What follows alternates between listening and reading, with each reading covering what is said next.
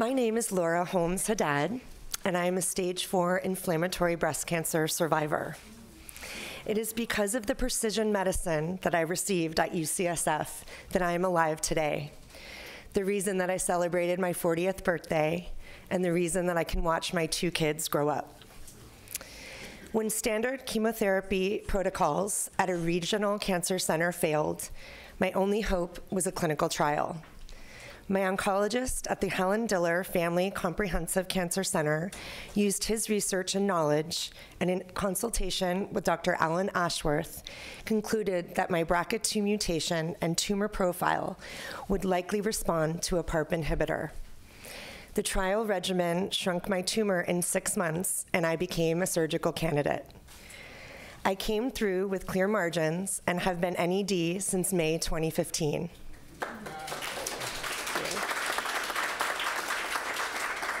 I take every opportunity to share my story and highlight the cutting-edge approach to cancer care that UCSF provides. Informing young adult cancer patients about new cancer treatments and the importance of comprehensive cancer centers has become my life's work. So I am delighted to be here and introduce Dr. Boris Bastian and Dr. Michael Korn, who are doing such important work for oncology patients. I will start by introducing Dr. Boris Bastian. He received his MD degree from the Ludwig Maximilian University of Munich. After completing a residency in dermatology at the University of Würzburg, he received additional training in dermatopathology and completed a postdoctoral fellowship at the University of California, San Francisco, before joining the institution's faculty and starting his research laboratory at UCSF's Helen Diller Family Comprehensive Cancer Center. In 2010, he moved to the Memorial Sloan Kettering Cancer Center to become chairman of the Department of Pathology. He served as the president of the Society of Melanoma Research from 2010 to 2013. In 2011, he returned to UCSF and holds the title of Gerson and Barbara Baker Distinguished Professor of Cancer Biology. He founded and directs the Clinical Cancer Genomics Laboratory at UCSF, which performs molecular diagnostics for patients of the Helen Diller Family Comprehensive Cancer Center. He has clinical responsibilities in the dermatopathology section of the Departments of Dermatology and Pathology, where he also oversees the molecular diagnostic laboratory of the dermatopathology section. Dr. Bastian's research laboratory focuses on the molecular genetics of cutaneous neoplasms, with a particular emphasis on the discovery of genetic alterations useful for diagnosis, classification, and therapy. His laboratory has contributed to the discovery of multiple genetic alterations in melanocytic neoplasia that are relevant for therapeutic and diagnostic purposes, and he has established a taxonomy of melanocytic neoplasia that integrates molecular and clinical disease aspects. Whew. He has received numerous awards for his work. Now to Dr. Michael Korn. He received his medical doctorate from Heinrich Heine University in Dusseldorf, Germany. He completed his training in internal medicine and medical oncology at the University of Essen, Germany, where he also began his scientific work on understanding the molecular underpinnings of cancer. After a postdoctoral fellowship with Frank McCormick at UCSF, he joined the faculty in 2001. He is attending physician in gastroenterology and medical oncology and an expert on upper GI cancers. He is a member of the NCCN Guidelines Panel and the NCI Task Force for these cancers. His laboratory work and clinical research focuses on rational design of combination therapies for gastrointestinal cancers. Dr. Korn leads the Helen Diller Family Comprehensive Cancer Center Molecular Oncology Initiative and chairs the UCSF Molecular Tumor Board with the goal of integrating precision oncology approaches into clinical care and research at UCSF. His scientific work has been published in leading medical journals. And with that, doctors. Thank you. Well, thank you very much for that kind introduction. And thank you all for coming this afternoon. So we are going to do this presentation together. I'm going to start, and then we're going to do some back and forth explaining or showing them some examples of what we're trying to do helps patients.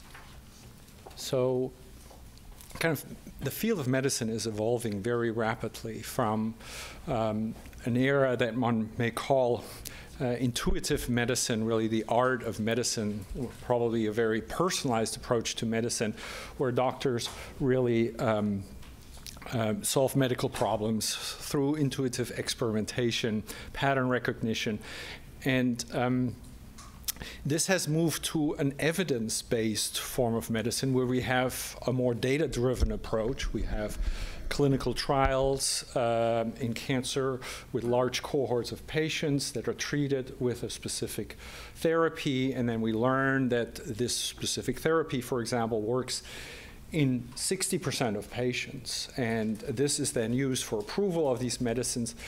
And kind of the problem of dealing with this information as a patient as well as a physician is one doesn't really know whether the patient in front of you is in the 60% of possible responders or the 40% of non-responders. And so kind of the next iteration, the hope, aspiration of medicine is to move to an era of precision medicine where one can actually extract from the patient's disease certain markers that are predictive of the response, whether they are in the 60 or in the 40%. And that's kind of the term precision medicine.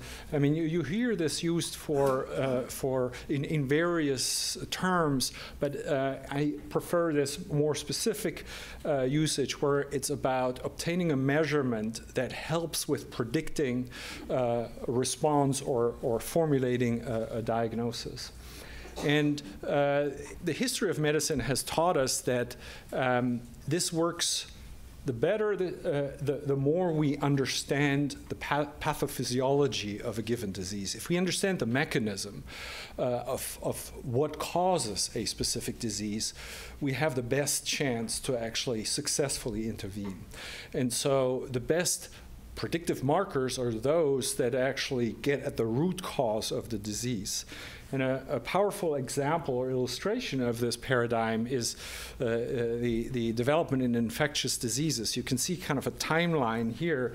This was the major plague of, literally, of mankind until probably the beginning of last century. And you can see the major progresses here entailed actually visualizing the organism through the development of the microscope, developing the first vaccine approaches, developing hygiene approaches to reduce infections, and really understand the connection between certain diseases and an organism that causes these diseases. So that was mainly Pasteur who showed this.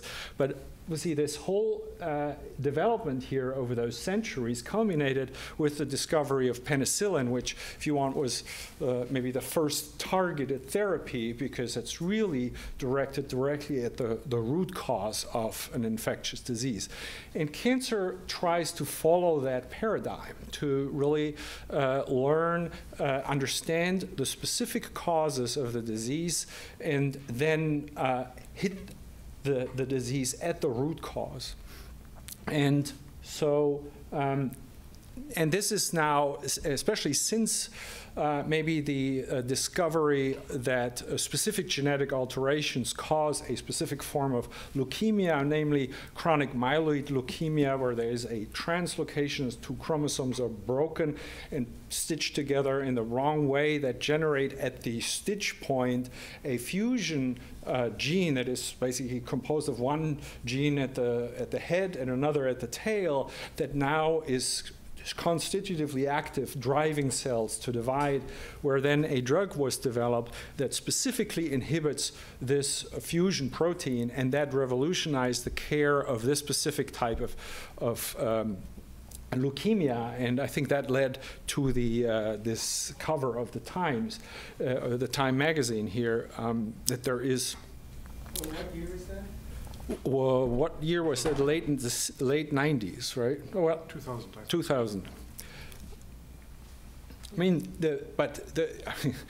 this is an interesting question, really, to illustrate how long it actually takes to translate basic discoveries into action, as shown here, because the underlying genetic alteration, the so-called Philadelphia chromosome, because the tiny chromosome that was formed by this misalignment of two chromosomes was observed in the 60s, but it was kind of just recognized as a marker of disease, not really bearing any clue as the root cause of this disease. And then the gene at the junction had to be cloned, and then it had to be understood that this is a kinase, an enzyme that can actually be inhibited. Now these iterations go a lot faster, but they still take too long. But so the process, that culminated with really the development of this drug started 40 years earlier.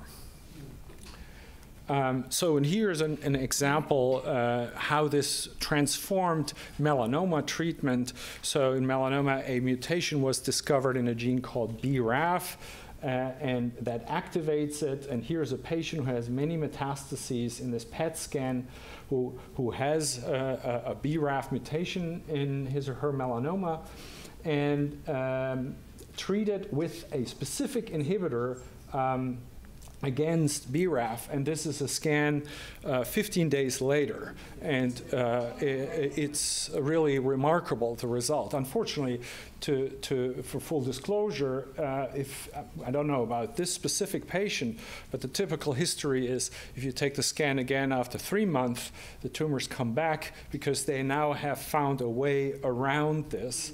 And now the standard of care is actually to combine this drug with another drug to decrease the likelihood that they find this way around it.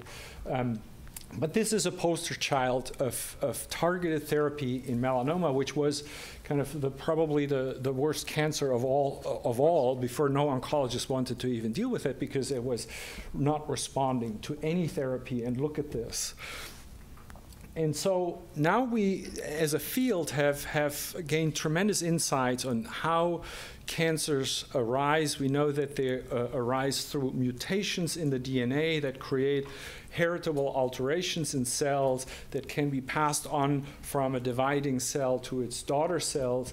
And as they divide, the daughter cells acquire additional mutations, and they're basically under selective pressure, obeying to Darwin's principles that the fittest cells, and here fit is obviously a negative attribute for the host in whom this is happening, really divides faster and gets the overhand. And this process of slow accumulation of mutations ultimately leads to a cell that is now completely transformed and constitutes a cancerous state.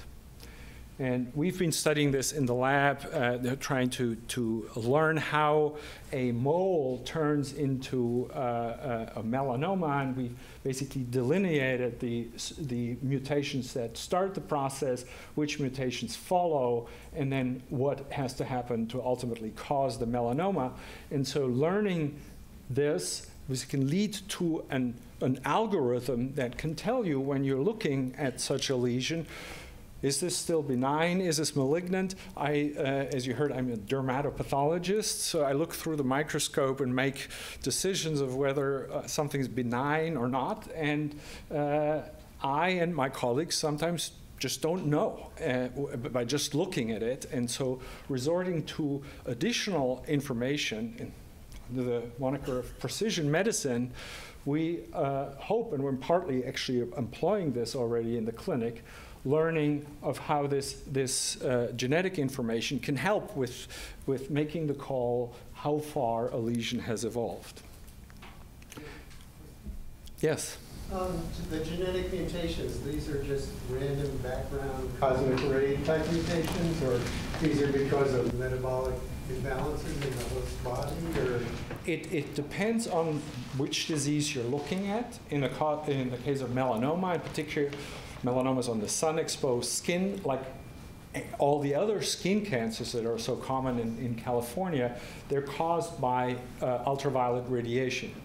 But it's a completely random process where the radiation mutates randomly the DNA in cells.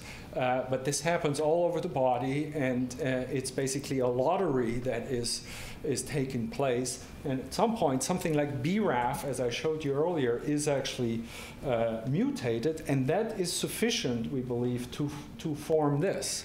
And then all these cells in this neoplasm now have the BRAF mutation, and so they look like this. They have the blue mutation, and they are now continuously exposed to UV radiation, and they can now have a chance to win a second time in the lottery.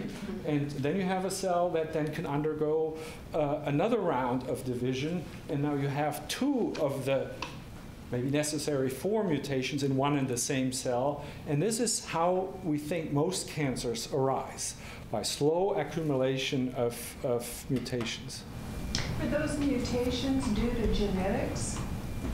Well, the mutations are in the DNA, but we acquired during the life of the patient, so they're not inherited.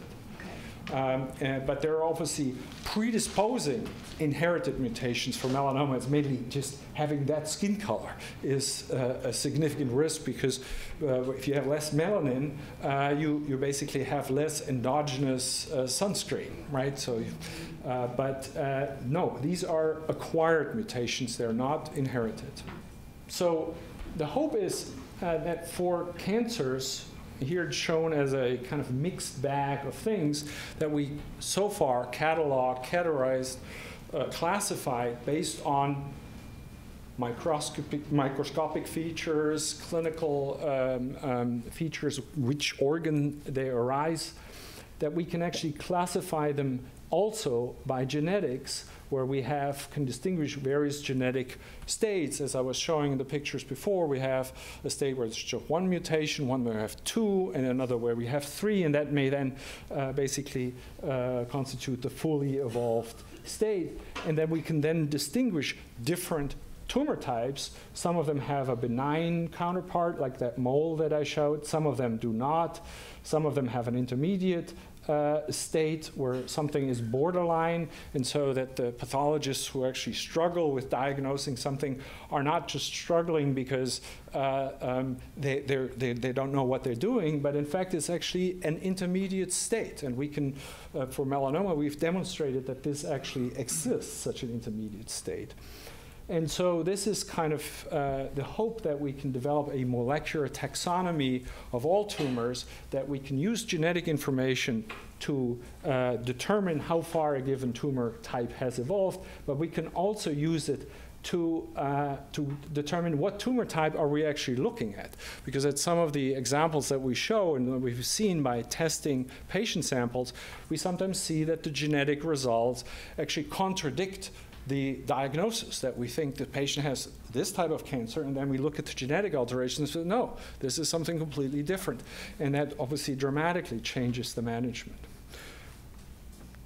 So this is a picture showing the mutation burden, meaning the number of mutations per million letters in the DNA for the most common types of cancers. And you may not be able to read this here, but the cancers here have a very high mutation burden. You can see melanoma is at the top, and as I indicated before, the mutations in melanoma have a very specific signature. You can actually tell that they were caused by UV radiation, because UV makes a very specific type of typographical error, if you want, in the DNA.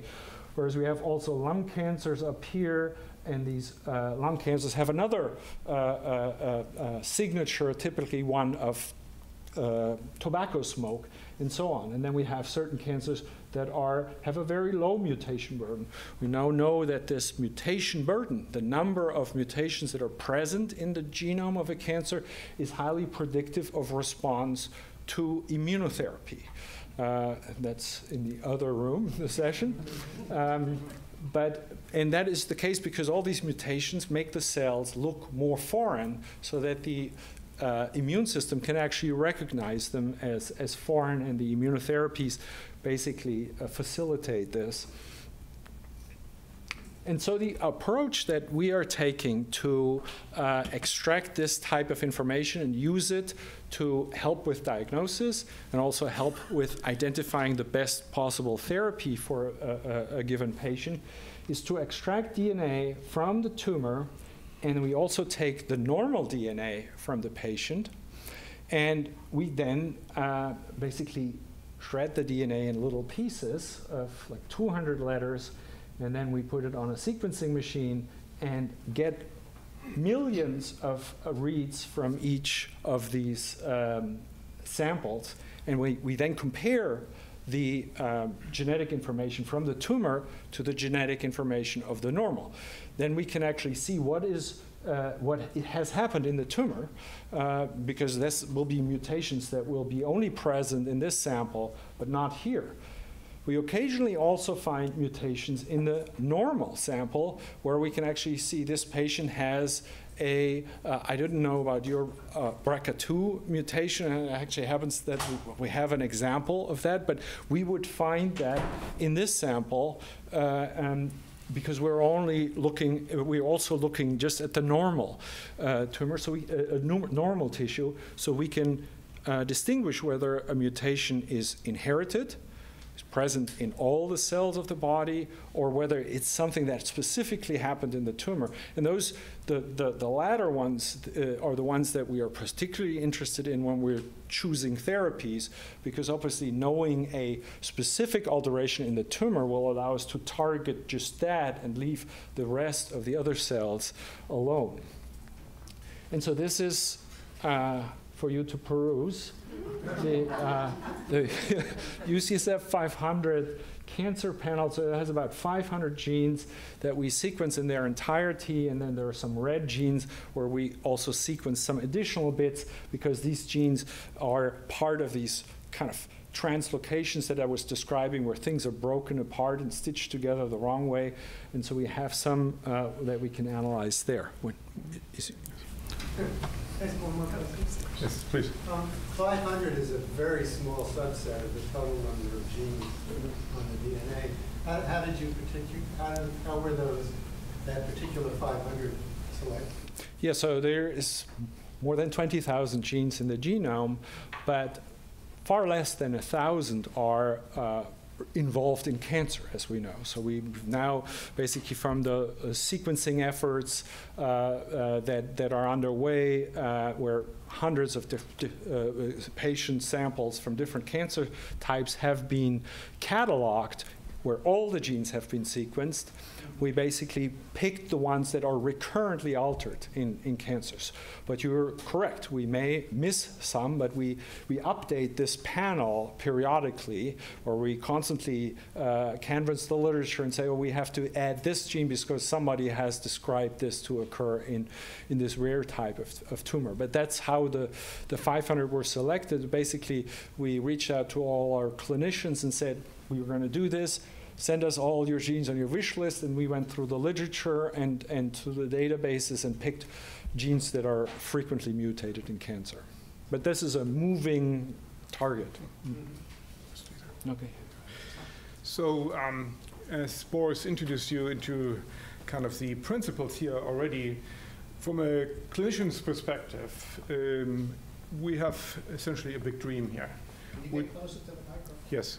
The big dream is that we want to be at some point in a position that we can analyze a patient's tumor in great detail. Boris talked about DNA sequencing, but there might be other methods that go after other properties that cancer cells have. There is our RNA sequencing. We might be looking into how proteins are found in a particular patient's cancer. And the idea is to put together this picture of the tumor, how it looks like in a given patient who we see in our clinic. and then to come up with an individualized treatment concept that really focuses in a specific way on these findings that we made in this patient. Similar to what you saw in terms of the targeting the BRAF mutation. Now we're at a point that we have many, many drugs that do similar things, targeting different types of mutations that occur in various types of cancer. And the idea is to then follow what happens in the patient who is treated in this precise fashion. And actually, as Boris mentioned, not infrequently, tumors learn, because cancer is very smart, how to deal with these targeted therapies. And the cancer cells will find ways around it and escape. These escape mechanisms are not totally random.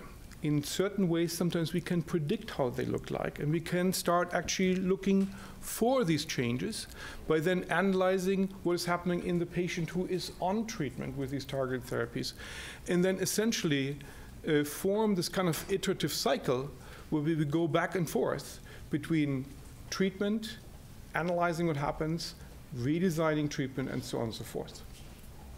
This is actually not totally science fiction at the moment, because, for example, in lung cancer treatment, this is becoming reality, because in certain subtypes of lung cancer, we know what kind of mutations will occur when we treat those tumors with targeted therapies. But the reality is that this is a very difficult task. And the difficulty arises from multiple sources. And I just want to highlight a couple of very important ones. As we just saw on the previous slides, most cancers don't have just one mutation or a few. No, the reality is they have tens or hundreds. Or in some cases, like in colon cancer, in certain types of colon cancer, there are thousands of mutations present in a given cancer cell. So the question is, how do you, out of all these alterations, how do you pick the one that you actually want to treat in a meaningful way?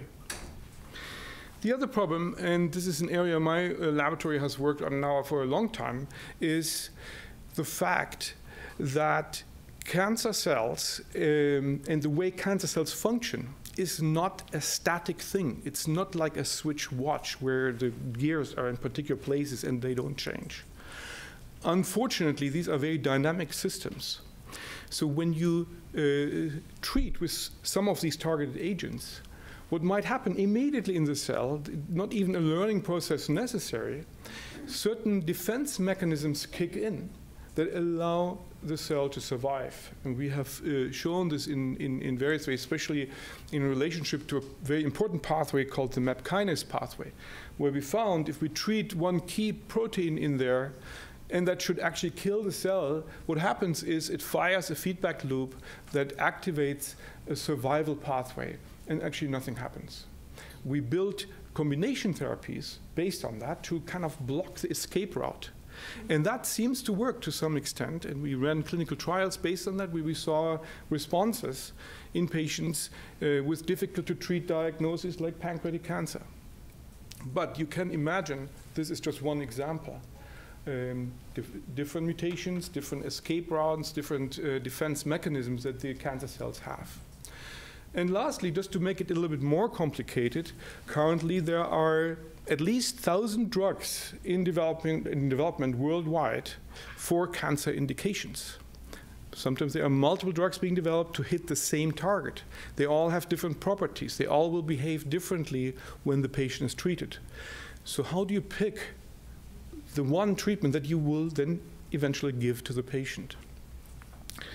To start addressing this complexity in a more systematic fashion, we have formed here at UCSF a molecular tumor board, where we brought together a very broad spectrum of experts. Being at UCSF comes with the advantage that we can tap into all these very smart minds that work in these different areas.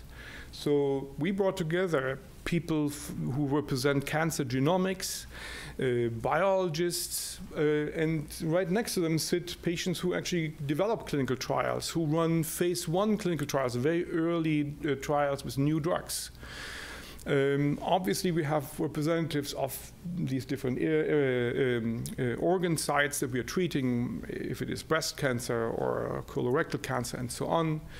And then, very most importantly, also to put it into a bigger context, we have genetic counselors who help us understand when we find changes in the germline, in the normal DNA of a patient using the UCSF 500 test. Does this potentially have implications not only for this one patient, but maybe for the entire family of the patient? So this group of people meets on a weekly basis, and essentially every case report that is generated on the sequencing results on this UCSF 500 test gets then presented at the tumor board, and we all essentially stick our heads together. We use knowledge bases, databases that have already, they have some body of information that we can tap into that teaches us about previous experiences with certain drugs in certain circumstances. And all this is trying to put, we put this together, and at the end we come up with one recommendation for this one patient. But you can imagine this is not easy, bringing all these people together at an institution like this. So the American expression would be herding cats. The German expression is herding fleas, which is probably more descriptive. And so in order to just help at this technical level, bringing people together, we have now developed a computational infrastructure that we actually will begin using very soon, which we call a virtual molecular tumor board. And what that allows is we will see the results of this molecular test, but at the same time we will get automatic information about the patient. All the information that we have in our electronic medical record will be joined with this information, and that information is being made available to all these panel members. And they can look at this wherever they are and then comment on this very much like a Facebook type of situation. But this one is focused on each of these patients. And the advantage of doing this in a computerized context is that we now can start capturing the information. We actually put the recommendations, the discussions in a database. And so what happens is we are setting up a process where we continuously learn from our experiences, and that learned information will inform the discussion of the next patient. So we thought now to give you a little bit more clearer idea of what the problems are we're dealing with, we show you a couple of case examples. They are also representative of essentially 4 different outcomes that we currently get from this type of molecular testing of a patient's tumor. One is, as we discussed now quite a bit, we want to find treatments that we can use in a very targeted fashion. The second one is, as we mentioned, we frequently find changes in the normal DNA, so there is this whole genetic aspect. Can we learn something about the patient's family's DNA that is relevant for that patient and their family? The third aspect is that we sometimes have patients who we treat with a pretty standard treatment, and they have an extraordinary response to this kind of treatment that is unusual. So we can go back and analyze the patient's DNA, and sometimes we get hints why that worked, which makes us hopefully smarter the next time. And lastly, very important from the pathologist's perspective, it turns out sometimes this analysis changes the diagnosis, something we thought we'd pretty have down at this point, but it turns out the molecular information sometimes teaches us that the initial diagnosis was wrong, and that obviously has sometimes very substantial clinical consequences. So the first case is a young child, 9 months old, that presented to our pediatric hematology clinic and was found to have a rare form of leukemia. And so Boris's group did a UCSF 500 analysis on the child's DNA.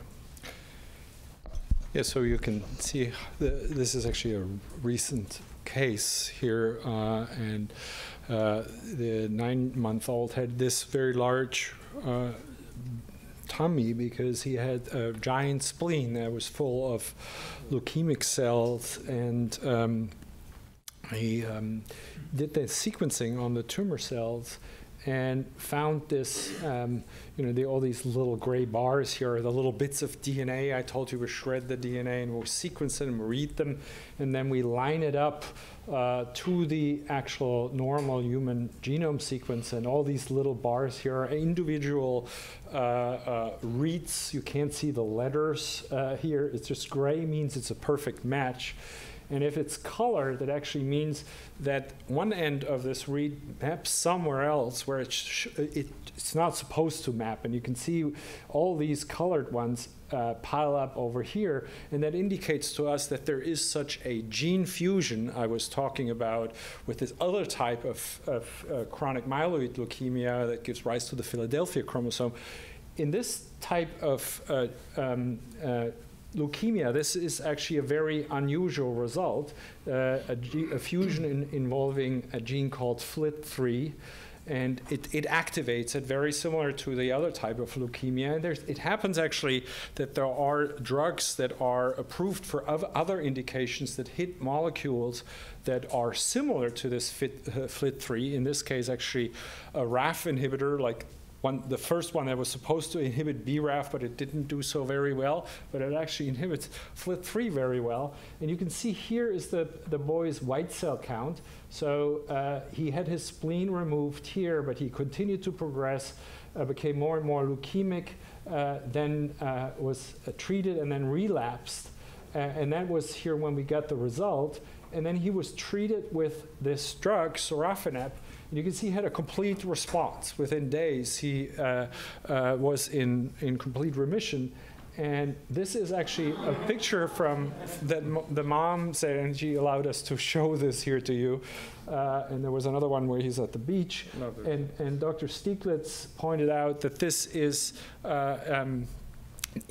quite remarkable because he had only he didn't need any transfusion anymore because he had bone marrow failure before, and didn't need to get any chemotherapy, where usually these children are hospitalized for months, and so it's a very significant success. Yeah, and I think really highlights what we just discussed a minute ago about this availability of these thousands of drugs and their different properties.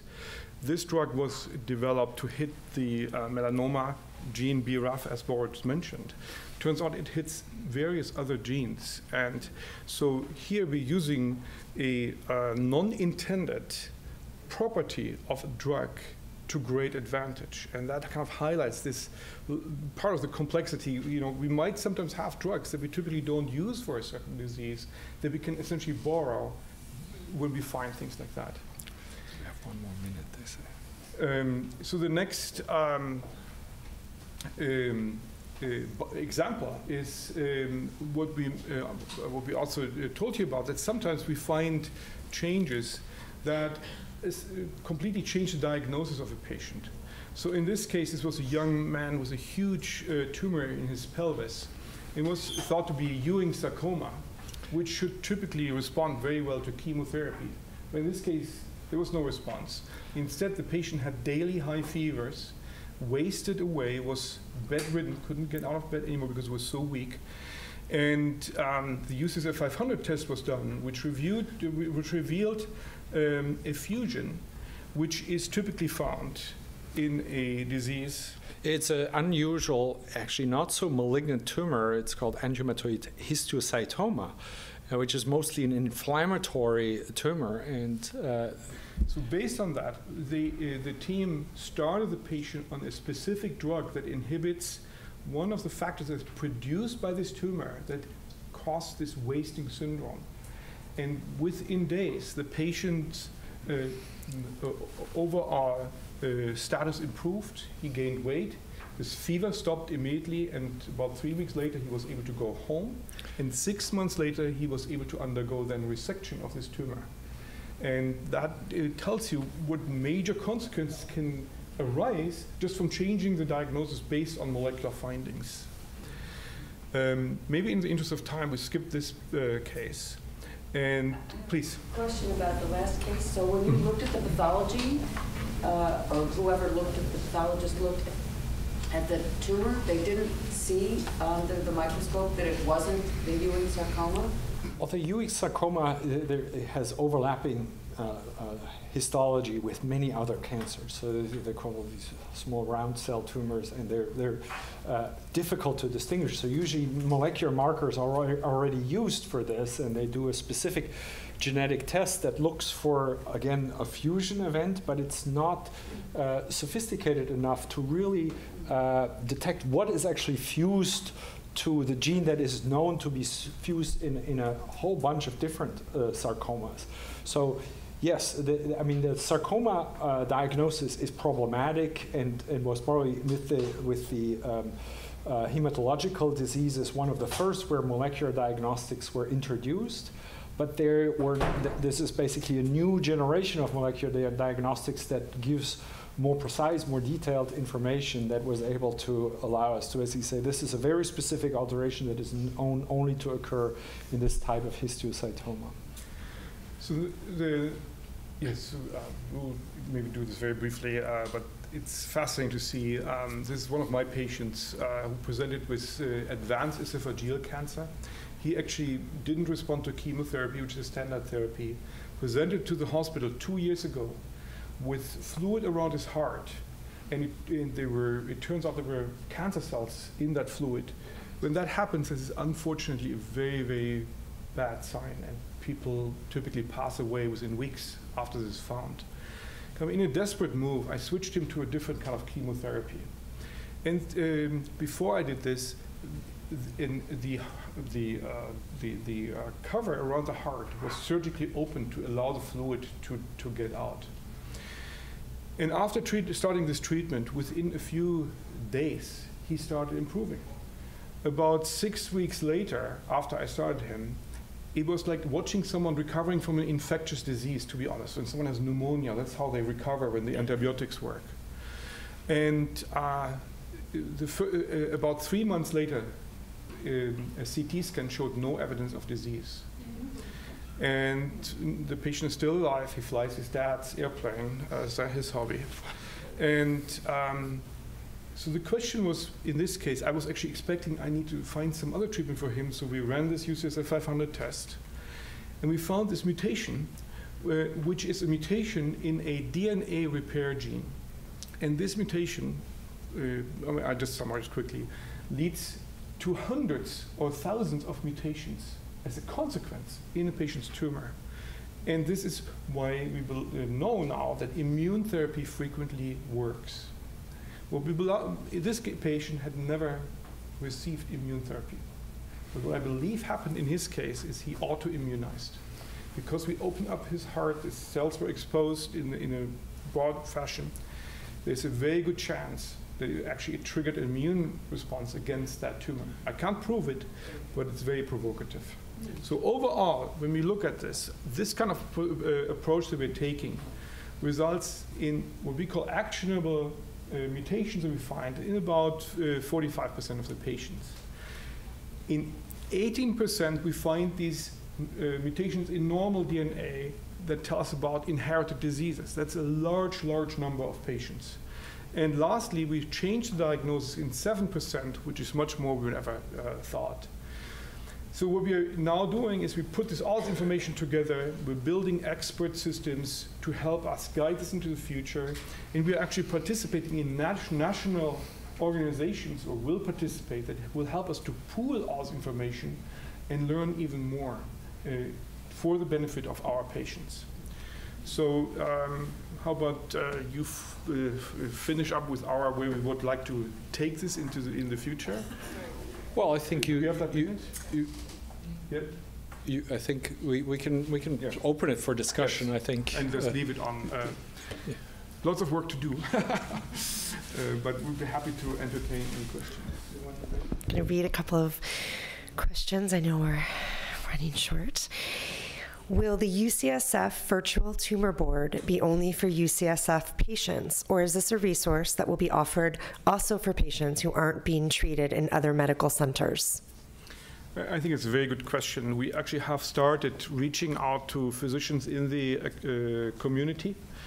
And we have now a mechanism in place that outside oncologists can submit their own cases, and we can review that. So this is kind of at the beginning, but the Virtual Tumor Board will be part of that in the future.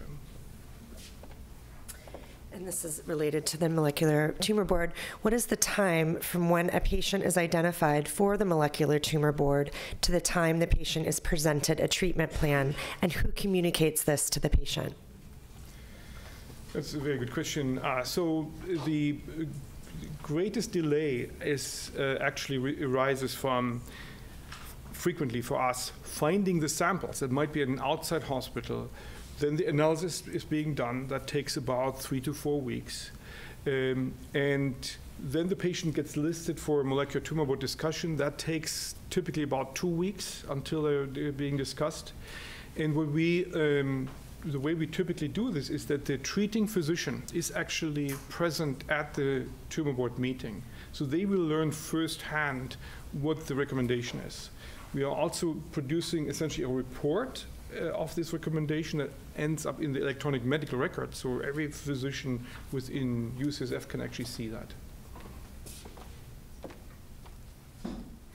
You compared precision medicine to intuitive medicine, which is highly trained and expensive. How is precision medicine any less highly trained and expensive so that it is both better and more accessible?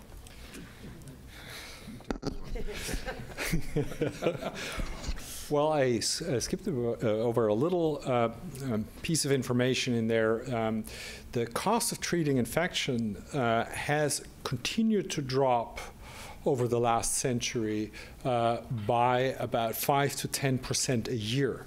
So, this is basically used by health economists like Clay Christensen, who wrote this, or from whom I got this slide, to make the point that if we can algorithmatize diagnoses, we make them a lot cheaper. At the moment, this is not cheap, what we're doing. It's poorly, if at all, reimbursed by insurance companies because it's kind of the bleeding edge of medicine, and it requires a lot of manual work of people. Although we have built a computing platform in the cloud that basically takes all these puzzle pieces and assembles them and generates lists. Then there's a bunch of us molecular pathologists, some of them listed up here, that have to pour through this information and generate a report, which takes 1 to 2 hours, and then we have to discuss it. So it's not cheap yet, but we hope with the information, as was Michael was describing, of the integration of information here at our institution with other centers, that we can actually further automate that and really provide a very quick result that will bring down the costs. So clearly there is precedent that this makes economic sense. At the moment it's an added expense, and it's an added expense that actually doesn't have a good solution to be paid for at the moment. We have time for one more. Do you do a genetic DNA analysis of all cancer patients who are treated at UCSF? And if not, why not? Well, the answer is clearly not. We are currently analyzing a relatively small fraction of patients. We select them based on clinical need, urgency. We would very much love to expand this, but as Boris mentioned, currently this is not really reimbursed by health insurance or only to a very small level. So actually the university provides quite a bit of financial supplementation to make this happen. The goal is, and that's the way we look at it, at some point every patient who is diagnosed with cancer should have a chance to know about the genetic makeup of their cancer and their inherited DNA. That concludes our session. Thank you so much to Dr. Korn and Dr. Bastian.